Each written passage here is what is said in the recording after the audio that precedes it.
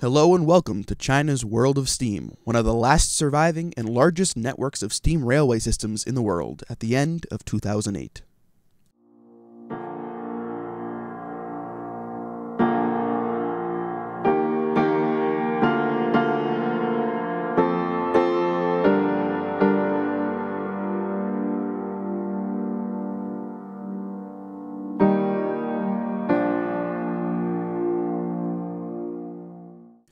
Preceding the dieselization of the wonderful Zhetong line in 2005, China's steam is isolated to individual industrial locations throughout the whole of China.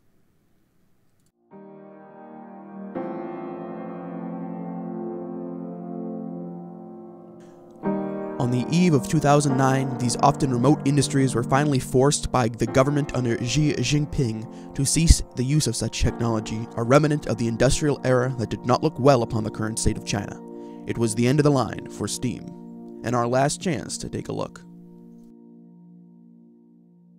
Panzhihua, in the Sichuan province of south-central China, on the confluence of the Yinshui and Yelong rivers, has a population of 1.25 million people, and is also named after a flower. This would be the first avenue for our steam adventure.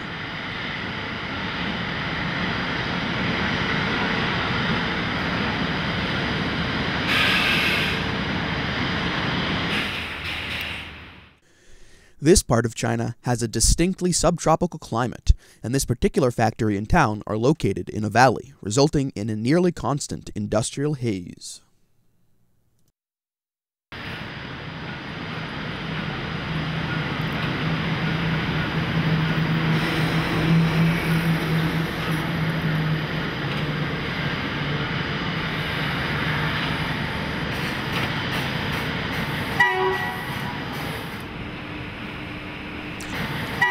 The building of the huge city of Panzhihua only began in the late 1960s, as the region was plentiful in both coal and water for the upcoming steelworks, which began production in 1970.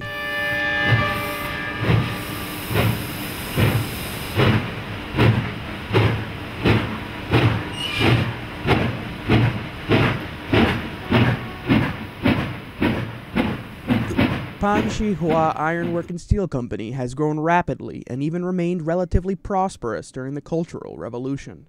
Today it is the largest steelworks in southwest China, producing 5 million tons of steel per year.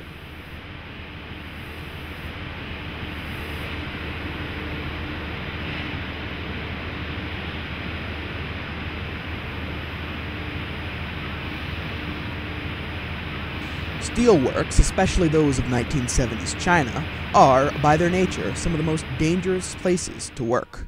Even empty ladle wagons are still hot enough to radiate considerable heat as they pass by.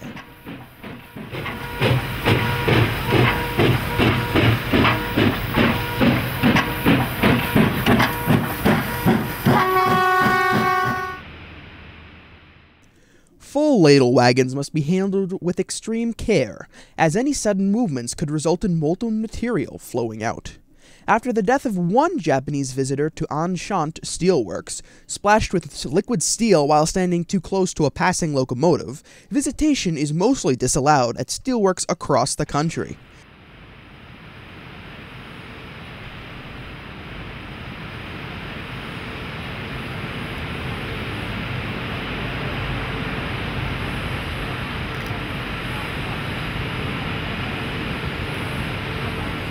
This giant site really is a city within a city, with continuous and full 24-hour action.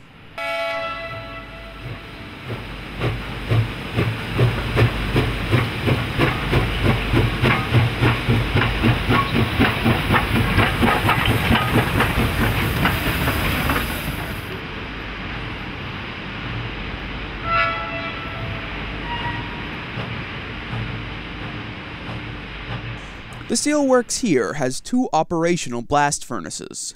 The three original furnaces from the 1970s have now been closed and replaced by these more modern, high-capacity types, built in 2005.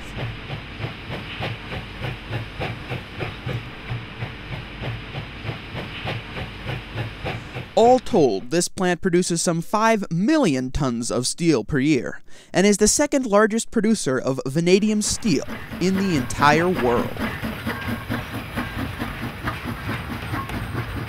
As well as moving molten ladle cars, another job for the steam engine in this facility was moving piles of molten slag through a short tunnel to the tip.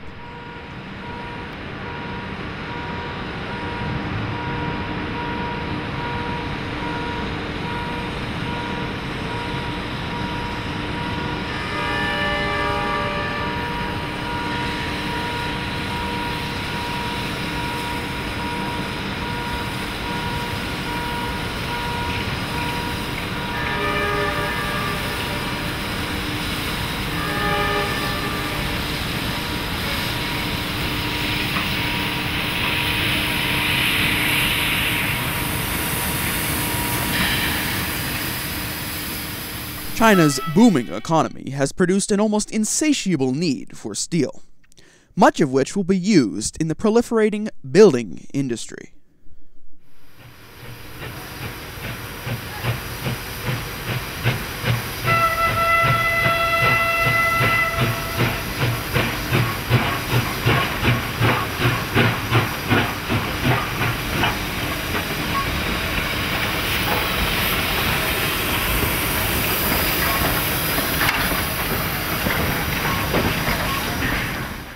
The capital cost of so much expansion has meant that until now it has been financially impossible to retire the entire steam fleet in China.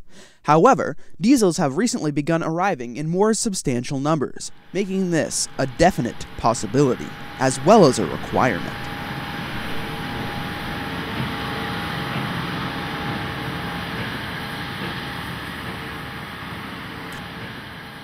The Panjihua Steel Company has recently purchased steelmaking facilities in Chengdu, and this will increase its output to nearly 7 million tons of steel per year.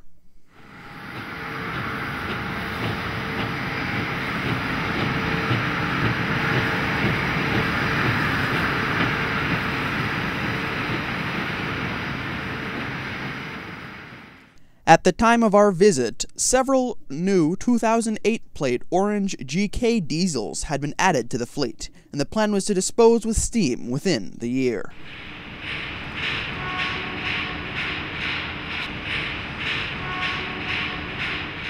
More surprisingly, the bulk of the steam fleet was in a very good state of repair, and it was obvious that the workers took great pride in keeping the locos as clean as possible, lest a government authority come while we were filming in order to reprimand for misrepresenting the cleanliness of the country.